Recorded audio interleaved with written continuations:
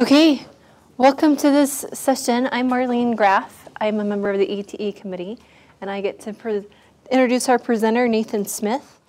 Nathan is a former elementary teacher and is now the Director of Technology Integration for the College of Education and Human Services.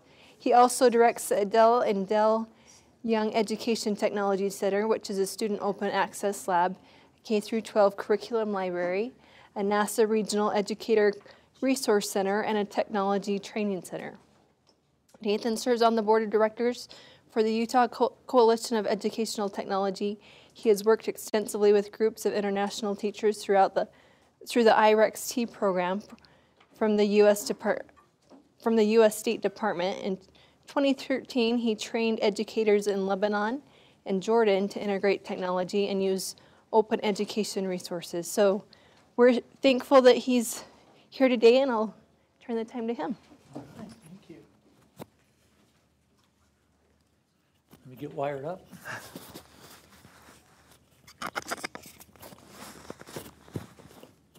Come on in.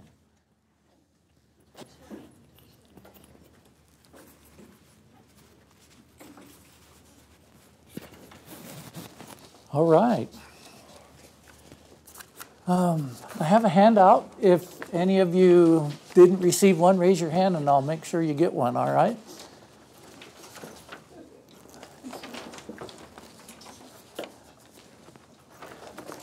Thank you.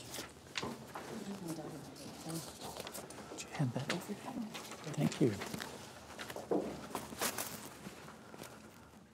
I'm excited to be here this morning. This is really informal. Questions are welcome. Let me just start by asking a question, all right, that I got asked a few years ago, and it really made me think, all right? The question is, if a student can Google it, should we teach it? What do you think?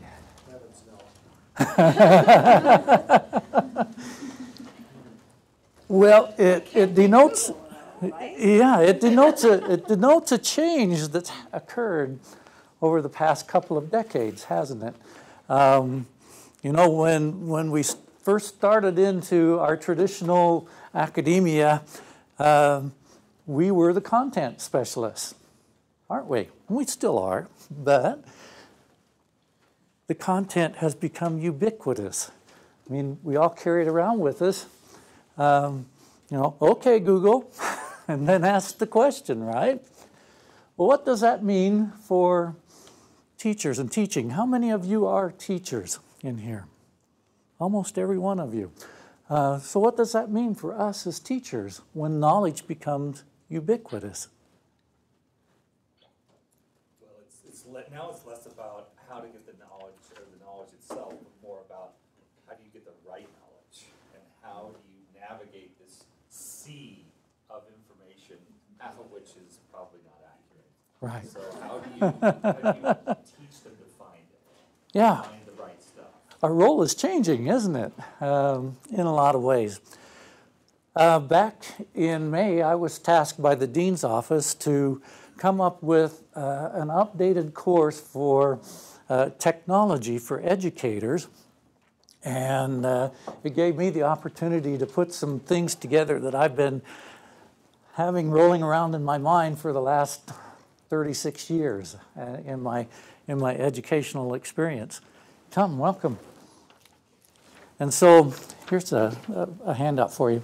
So what I want to do today is I'd like to share the course that I've developed because it is publicly accessible. I've made it available under the Creative Commons license, and there are a lot of resources for you there as a teacher, but I also want to kind of describe how I've designed the course to reflect some of these new standards that are coming out. Now,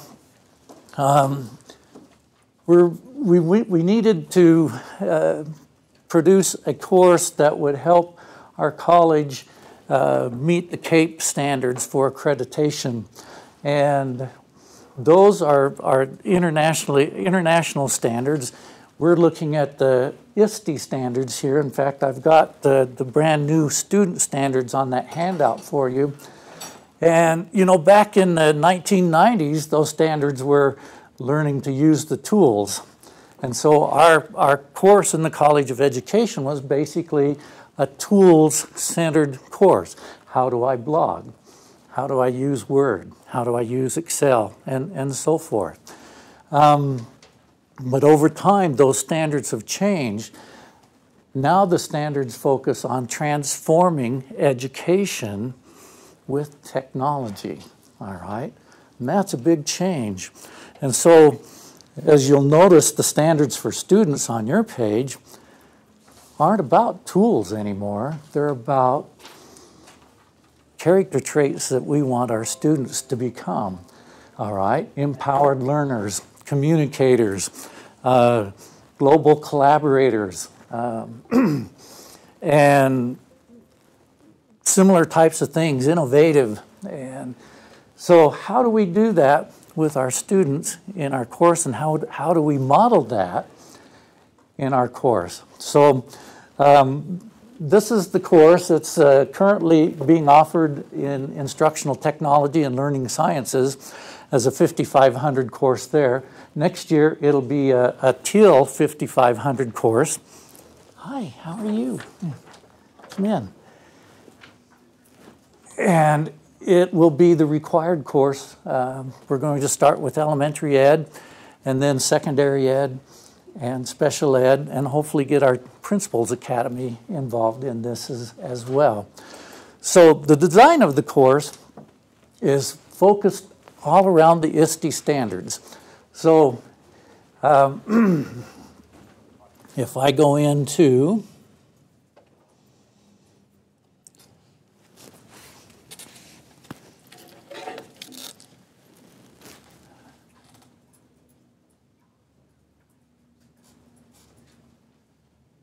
the experiences, let me see if I can make those just a little bigger so we start out by sharing with them what voices are saying about what 21st century education should look like. And then we go into all of these standards. So you'll notice that we focus on fostering creativity, learning, and innovation, and then all the substandards under that. Designing and developing digital age learning experiences, and so forth. And so in each of these sections, what we wanted to do in the design of this course was to focus on the big idea and to show students what that looks like in schools that are currently implementing these kinds of standards in their teaching. And some of them really get outside the traditional box of education. So, for example, and then, excuse me, I'll come back to that. For example, we then share tools and online resources that are commonly available to them as idea starters. Now, the goal of the course over the period of the semester is to have our students step outside the traditional role of education. We've all been very well schooled in that traditional model, haven't we? I'd like to share a quote with you from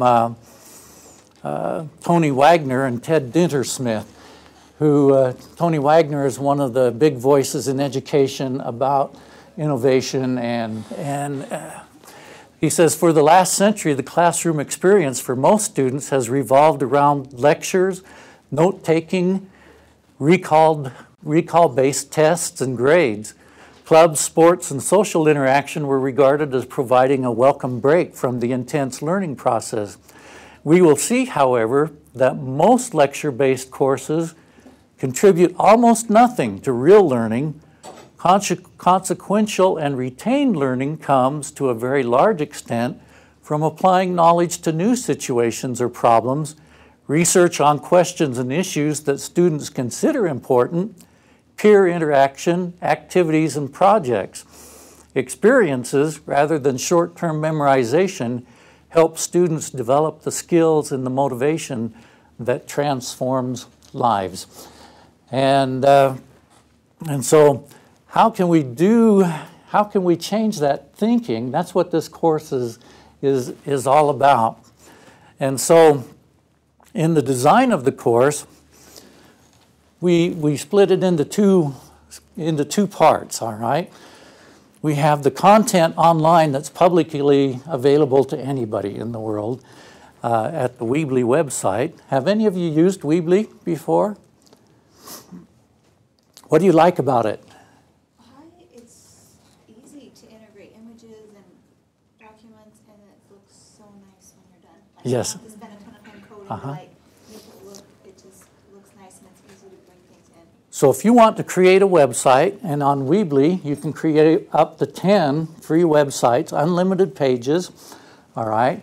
Weebly is both a free version and a paid version, and it's just drag and drop. Simple. I need text here, I need a picture here, I need a YouTube video here, and when you hit publish, it's live to the world with the address, the URL that you've chosen.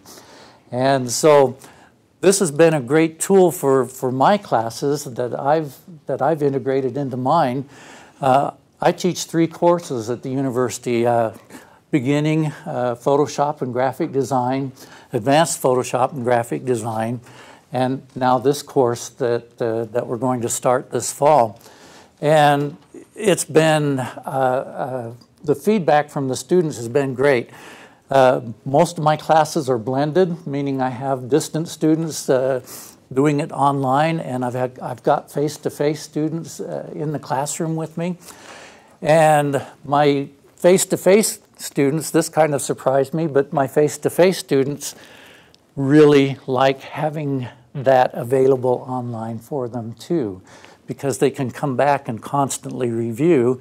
And since I've put them on Weebly and they're public, after they graduate, they can still come back to them and review and learn whenever they want to. So that's been a real selling point for my students. So, sure.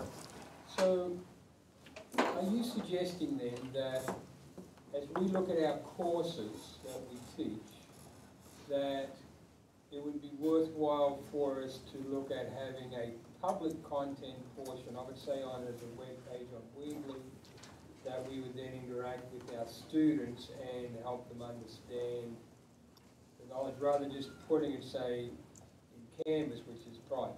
Right. Well, and I've learned that in Canvas, if you talk with the CD folks, you can make some or all of your Canvas content public in the Commons area. Have any of you done that? That'd be something to look into, yeah. So anyway, yeah, and the reason why I'm doing this way, why I put it publicly, is because I want to impact teaching all across the board, all right? And so as the students go through this course, and we have discussions on Canvas that are going on all the time on how to step out of the box and how do we innovate and things, plus the content online. When they get to their student teaching phase and they're out with the cooperating teachers, this is public for their teachers. So as they collaborate with those public ed teachers, they can say, oh, let me share this great idea I learned in class, and here's the website, and you can go find it out yourself, all right? It also becomes a talking point for educational faculties to say, okay, how do we create an environment where students learn in a very sticky, productive kind of way?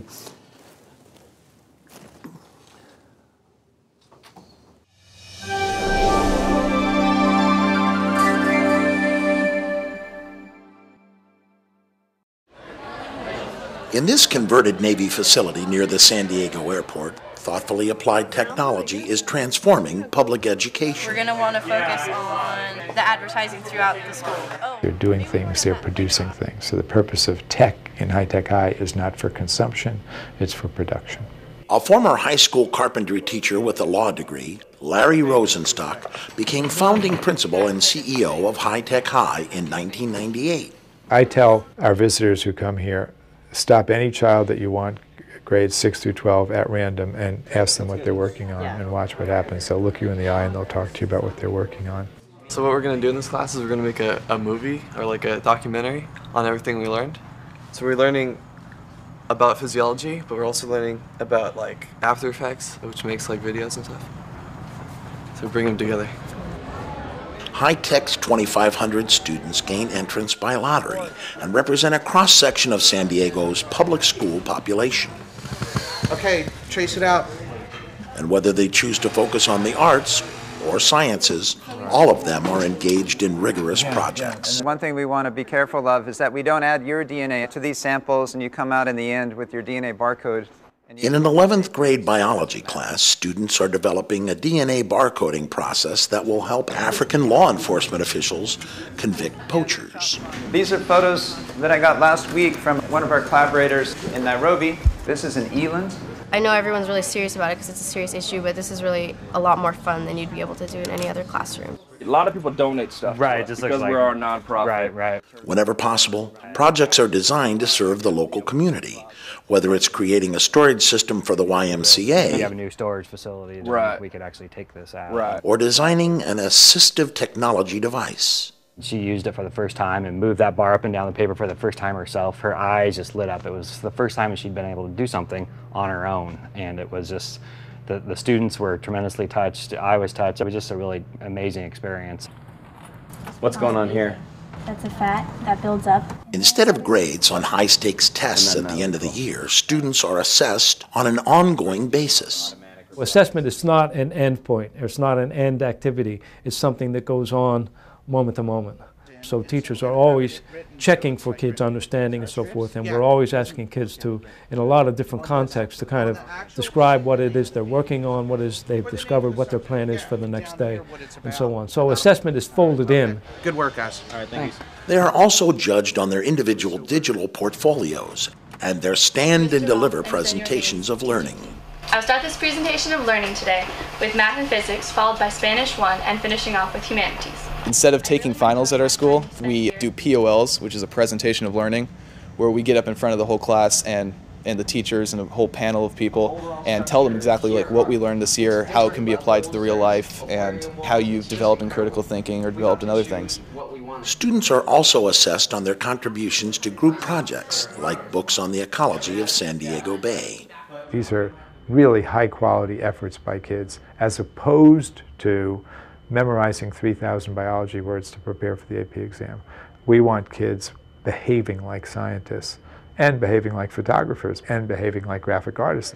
The high-tech model is working. Point 1, which is outlined. The original high school has grown into a network of 8 public charter schools. And maybe you could put that same kind of text here, here, and there. And 100% of high-tech high graduates are accepted to college. I really believe in this place. I've been here since the beginning, and I think it is absolutely the true way to learn. And the brown is fine in the background? Yeah, the brown is fine, as long as you put those words in. Okay.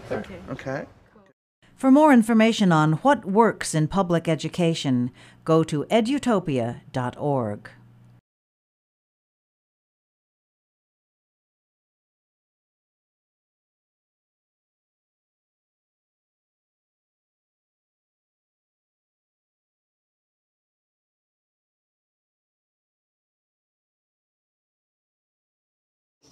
So I tried to show examples of schools that are doing things a little bit differently. The student's goal is to create a portfolio of 15 deeply engaging experiences that they can engage their own students with. What I'm trying to do with them is to say, you know, in our current academic situation, we're marching through content and assessing and marching them through more content and assessing. And our students are bored, they're dropping out. what I'm trying to get them to do is to say, let's make content secondary. Let's make the primary goal be the experience, the engagement piece that we need to engage our students with. No matter what that experience, that's the hard part to come up with, but no matter what that experience is, we can take any content that we want and embed that into the experience itself, so that becomes a part of the experience. And then let's have our teachers find and research the technology and implement that will help that experience be successful. So often in our schools, it comes the other direction. You know, we have money. We're going to get one-to-one iPads. We're going to push it down to all the teachers in all the schools. And the teachers are already up to here, busy, and they say, okay, what do we do with them? And they end up sitting at the back of the room gathering dust. However, if a teacher worked this way, where they designed the experience, embedded the content, then figured out what technology would make that successful. They've done the research already. They can go to the administrator and say, this is what I need, and I already know what I want to do with it. It will be used, all right? So that's the goal of the course, is for the students to come up with 15 deeply engaging. We'll have students coming in from 64 different, isn't that right? 64 different professional fields, from biology to health. You know, we want this to be relevant and meaningful to them, all right? So what will happen is that we'll introduce a standard, and then the students will do some research and also design this experience that they want. We'll bring these together as a group, and in Canvas we'll have discussions about what they've developed, and we'll work as a team or a cohort to critique each other and to help each other, you know, even up the ante a little bit more.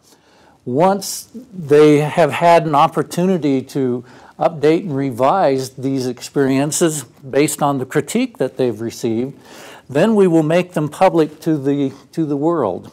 And so we'll have 400 students a year, each doing 15 deeply engaging experiences that we will put into, will be net producers. We'll put them out there for educators worldwide. I talked with a company a week ago called Participate.com that are so excited to have these. Participate.com is a worldwide educators forum where teachers globally can chat with each other through tweets, and also where they can share resources that are connected to their standards and objectives to whatever countries they reside in. And our students will be adding to that collection for a worldwide audience as well. So in every way, we're trying to engage them. I'm trying to be a role model in the way that they, in what I'm trying to teach them to do by having them engaged with a worldwide community, having them work on experiences that are personally relevant and meaningful to them. I want them to come out of the course ready to hit the ground running, so to speak. Questions? That's basically it in a nutshell. So I have a question. So in one of the examples there, you talked about how just pushing technology down doesn't help teachers because they're already up to here with what they're expected to do. So when you're looking at adding the technology into the education, does that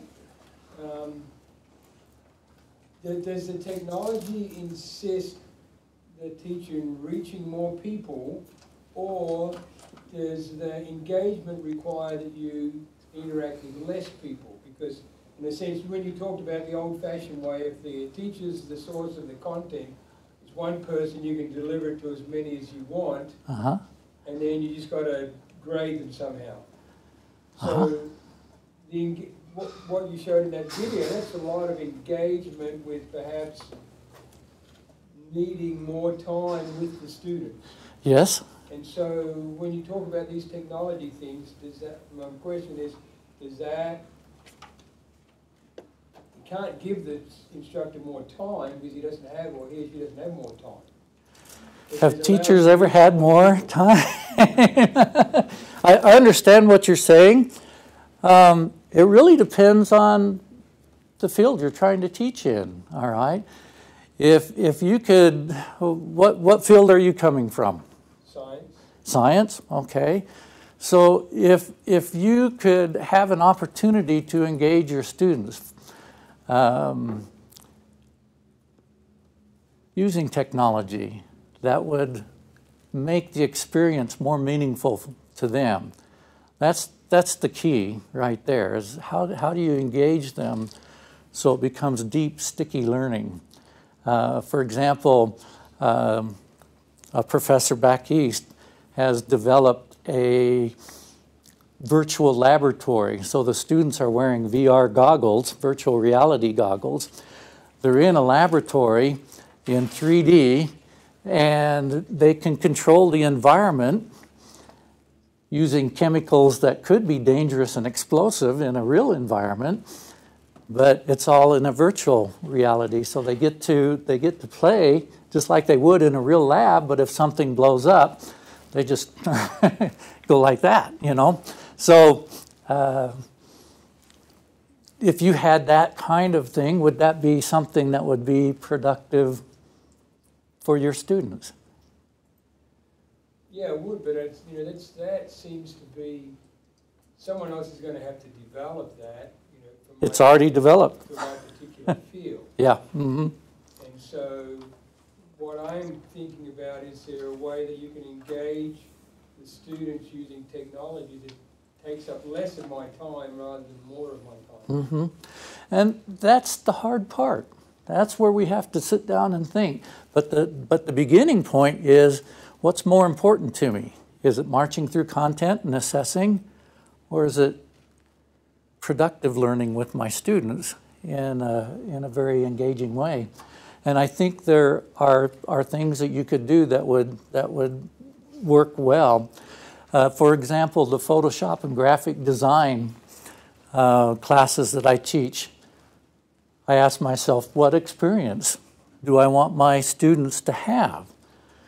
Well, I want them to have Photoshop and graphic design experiences. So I go out and I find clients, a client that needs a flyer or a brochure made, or a client that needs a digital display created for something that they want to put up, or a poster or something like that. And the clients interact with my students saying, here's what I need. And then I help the students by teaching them the Photoshop skills and the graphic design principles that they're going to need to have in order to create that piece for the client. And it's worked very well. So the students handed in, it's okay to flop because we're going to talk about all these pieces they handed in and give some critique and talk about design and everything. And then we hand it back to them and say, okay, fix it, all right? And then they turn them in again, and we grade them on a rubric. And I often have them self-grade on a rubric too. I give them the rubric and say, okay, what would you give yourself on this and why, you know? And the feedback that I get at the end of the course every semester is that, wow, this was really fun. I got to do real world work. I think I'm ready for the real world now, all right? And several of my students have gotten jobs in graphic design, even though they were in some other program, you know. Most of my students are in public relations or marketing or things along that line, and this course has helped them on their way. I have just a few minutes left before we quit. Let me show you a couple of things about this that would be of help to you. I designed this to share, all right? And so in the experiences section, I list out all the big ideas that we're trying to incorporate in our teaching. In the resources section, I have links to all the Canvas tutorials, both for teachers and for students. I figure we want to help our students who are becoming educators be able to learn and use Canvas as an educator rather than just on the student side.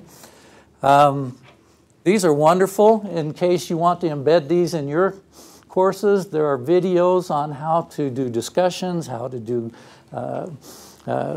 submit assignments, whatever. So that's a great thing. So what we've done is, as we've gone through, we've mentioned a number of different potential tools that they could use that, and so what we've done is we've indexed them all in alphabetical order, and then we've cross-linked them back into the course where they were mentioned so they could see the context in which the tool was mentioned. So that's a great list of some great tools that you could use in science and in other professional fields that would help you.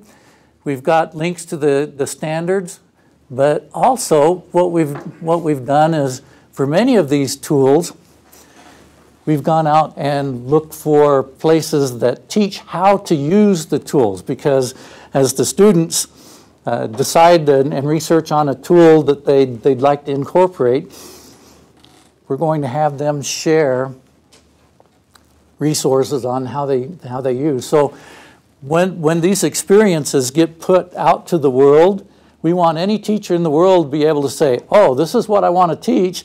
This is how I want to engage my students. Here's the tool that I can use. Here's where I can learn how to use the tool. And this is what I need to do just to get up and running with it, so a teacher can take that piece and actually do it. So we've got those there. We have links into the library so that they can connect with resources for research, and then links for places that you can go and search for tools that are relevant to you. Anyway, this is all available to you as well on the back of your handout. I have other resources for you. I've got links to my Photoshop and graphic design classes, which are also available to the entire world, and anybody that wants to learn Photoshop and graphic design without having to pay for credit to do it can do so. All right. We've put spent a lot of time this summer. We've had other websites that we put together. You'll notice they're all Weebly sites.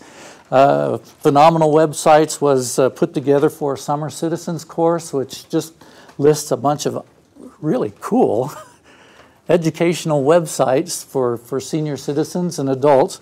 And then the gifted and talented resources we put together for Scott Hunsaker's class over in the College of Education. He teaches gifted and talented education. And again, it's a great resource farm for resources that you can get into from different areas. Then we run TeacherLink. You're welcome to come over to the YETC anytime. It's over in 170 Education Building.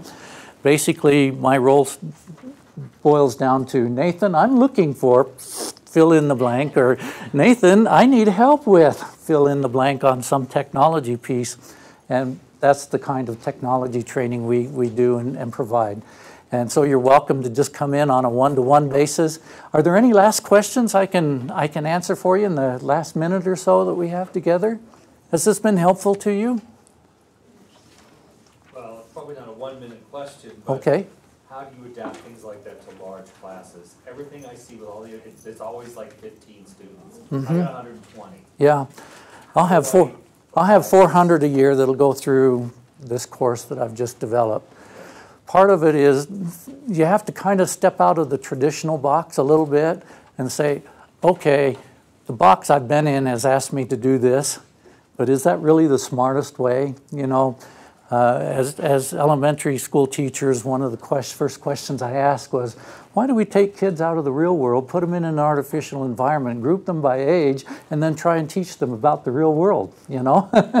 How do I step out of the box? How do I bring the real world back in? And so when I was an elementary school teacher, art specialist, I'd invite professional artists in, and they would teach them skills, and then I'd convince them in donating a piece to the school. So we ended up with a gallery of fine art in the school that the children could look at. But that's the thing. We have to give them grades. Do we have to correct every single one? Can they self-assess? Can they peer assess? Those are things you have to look at and consider. That's what I'm considering for these. Anyway, I'm out of time. Thank you.